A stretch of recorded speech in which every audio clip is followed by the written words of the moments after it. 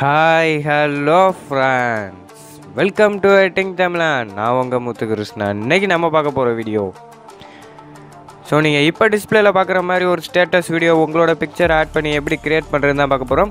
இந்த வீடியோக்கு பயன்படுத்துகிற எல்லாத்தோட லிங்க்கும் பார்த்தீங்கன்னா கீழே டிஸ்கிரிப்ஷனில் கொடுத்துருக்கேன். ஸோ வேணும்னா போய் செக் பண்ணி பார்த்துங்க.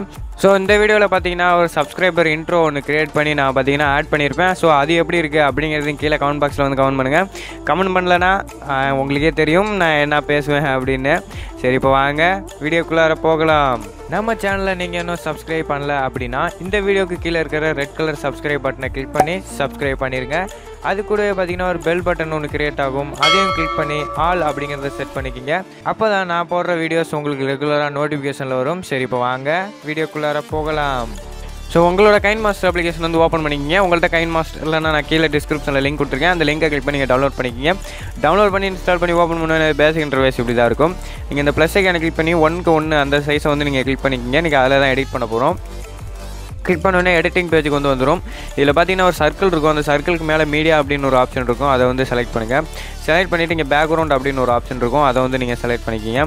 செலக்ட் பண்ணிவிட்டு பார்த்தீங்கன்னா இவ்வளோ கலர்ஸ் வரும். நீங்கள் வந்து இந்த எல்லோ கலரை செலக்ட் பண்ணிக்கிங்க.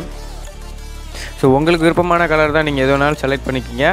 நான் வந்து பார்த்திங்கன்னா இந்த எல்லோ கலரை சேஞ்ச் பண்ணிக்கிறேன். இதை ஒரு 20 செகண்டுக்கு ட்ராக் பண்ணிவிட்டு எல்லோ கலரை வந்து பார்த்திங்கன்னா நான் சேஞ்ச் பண்ணிக்கிறேன். என்ன கலர் அப்படின்னா நான் வந்து பிளாக் கலரில் வந்து யூஸ் பண்ணிக்கிறேன். இப்போ வந்து டிக் பண்ணிடலாம். நீங்கள் அதிலே கூட நீங்கள் பிளாக் கலரில் நீங்கள் செலக்ட் பண்ணிக்கலாம். ஸோ இதில் பார்த்திங்கன்னா நான் வந்து ஒரு இமேஜ் வந்து ஆட் பண்ண போகிறேன். அதனால் லேயரை கிளிக் பண்ணி மீடியா அப்படிங்கிறது வந்து நான் கிளிக் பண்ணிக்கிறேன். இதில் பார்த்திங்கன்னா நான் வந்து ஒரு நயன்தாரா ஃபோட்டோ வந்து ஆட் பண்ணுறேன். ஸோ இந்த ஃபோட்டோ எப்படி ஆட் பண்ணும் அப்படின்னு பார்த்தீங்கன்னா, ஸோ அந்த ரிங் இப்படி சுற்றுற இடத்துல மட்டும் கொஞ்சம் கேப் விட்டுட்டு மற்ற இடத்துலலாம் ஃபோட்டோ வந்து ஆட் பண்ணுங்கள். ஸோ இவ்வளோ தான் நம்ம வந்து ஆட் பண்ணியாச்சு.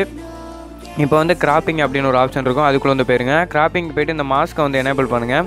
எனேபிள் பண்ணோன்னே பார்த்தீங்கன்னா அது ஷேப் வந்து டிஃபால்ட்டாகவே ரவுண்டட் ஷேப்பில் தான் இருக்கும். நீங்கள் அந்த ஷேப் ஆப்ஷனுக்குள்ளே போயிட்டிங்கன்னா இவ்வளோ ஷேப் இருக்கும். நீங்கள் வந்து இந்த சதுரத்தை நீங்கள் வந்து செலக்ட் பண்ணிக்கிங்க. செலக்ட் பண்ணிவிட்டு இந்த ஃபெதரை வந்து நீங்கள் வந்து ஃபுல்லாக வந்து இன்க்ரீஸ் பண்ணி விட்டுருங்க. இன்க்ரீஸ் பண்ணிவிட்டு அப்படியே வெளியே வந்துடுங்க. இதையும் பார்த்திங்கன்னா அந்த வீடியோக்கு தகுந்த மாதிரி வந்து ட்ராக் பண்ணி விட்ருங்க. இப்போ வந்து டிக் பண்ணிடலாம். ஸோ இதில் பார்த்திங்கன்னா ஒரு வீடியோ லேயர் வந்து ஆட் பண்ணால் அதனால் லேயரை கிளிக் பண்ணி மீடியா அப்படிங்கிறத வந்து கிளிக் பண்ணிக்கங்க.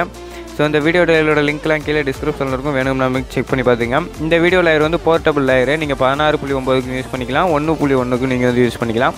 ஸோ இதில் பார்த்தீங்கன்னா ஸ்ப்ளிட் ஸ்க்ரீன் ஆஃபில் இருக்கும். நீங்கள் ஃபுல் அப்படின்னு கொடுத்து ஆன் பண்ணிக்கிங்க. கரெக்டாக வந்து அதுவே ஃபிட் ஆயிரும். இப்போ வந்து வெளியே வந்துடலாம். வெளியே வந்துட்டு அப்படியே கீழே ஸ்க்ரால் பண்ணிங்கன்னா பிளண்டிங் அப்படின்னு ஒரு ஆப்ஷன் வரும். அதில் போய்ட்டு ஸ்க்ரீன் அப்படிங்கிறத வந்து நீங்கள் அப்ளை பண்ணிக்கிங்க.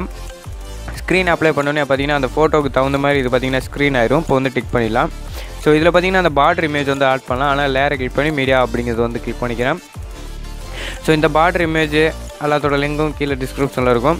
ஸோ இதை பார்த்தீங்கன்னா ஸ்ப்ளிட் ஸ்க்ரீன் ஆஃபில் இருக்கும். நீங்கள் ஃபுல்லுன்னு கொடுத்து வந்து ஆன் பண்ணிக்கிங்க. ஆன் பண்ணிவிட்டு இதையும் பார்த்திங்கன்னா அந்த வீடியோவுக்கு தகுந்த மாதிரி வந்து ட்ராக் பண்ணி விட்ருக்கேன். ட்ராக் பண்ணிவிட்டு அப்படி கீழே ஸ்க்ரால் பண்ணிங்கன்னா பிளண்டிங் அப்படின்னு ஒரு ஆப்ஷன் இருக்கும். அதுக்குள்ளே போங்க. அதுக்குள்ளே போய்ட்டு ஸ்க்ரீன் அப்படிங்கிறத வந்து நீங்கள் செலக்ட் பண்ணிக்கிங்க. ஸ்க்ரீனை செலக்ட் பண்ணிவிட்டு அப்படியே வெளியே வந்துருங்க. ஸோ இதை எப்படி நம்ம ரொட்டேட் பண்ண வைக்கிறது அப்படிங்கிறத பற்றி இப்போ பார்க்கலாம்.